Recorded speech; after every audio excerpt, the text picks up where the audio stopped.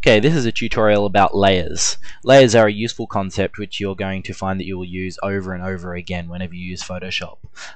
So let's have a little bit of background first. Let's say I've got this picture of this girl here and I'd like to draw a speech bubble. So I'll go ahead and do that. There we go, and I'll write the word hi.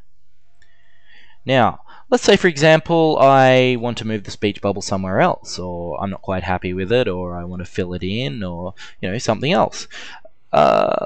We have a problem here. I've just drawn over the top of the girl's face, and anywhere where her hair was, which is just about around here, and also her skin in this area, is completely gone because I've literally drawn new pixels over the top of the old image. So how do we get around this? This is where layers come in.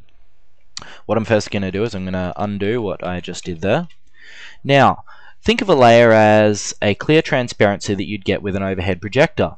So let's say for instance we have an overhead projector and we have this picture of the girl on there, and then I want to put a clear transparency over the top which I can then draw on. That's what a layer is. So over here, as you can see, we have the layers palette. Down here, this button here will allow you to create a new layer. So I'm going to go ahead and do that. As we can see, we've got a new layer here. Now, it's always a good idea to name your layers so that as you get a lot of layers, it keeps your picture organized. So what you do is you double click the text, and I'll type speech bubble. Now that I've got that, I'm going to draw a new speech bubble. But notice how I've got the speech bubble layer selected. I could have the background layer selected, in which case I'd be drawing on that, the picture behind the transparency, but in this case I want to draw on the speech bubble. So that's the one I've got selected.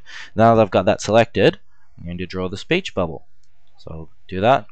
I'll write hi again. Now, because this is done on a separate layer, I'm free to move that around and the image behind has not been affected. See? Very, very useful. Like I've just done there, I can create another layer.